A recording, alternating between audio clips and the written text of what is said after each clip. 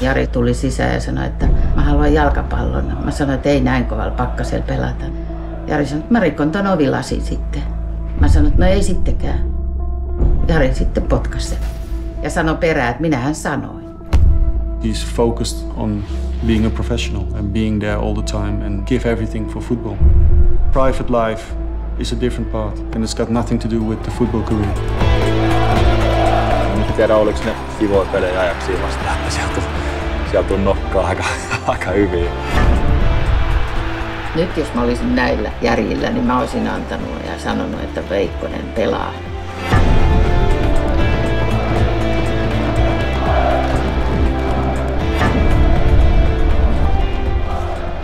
He shall always be an icon of Ajax football. And then can I say why he is an icon? But he is an icon.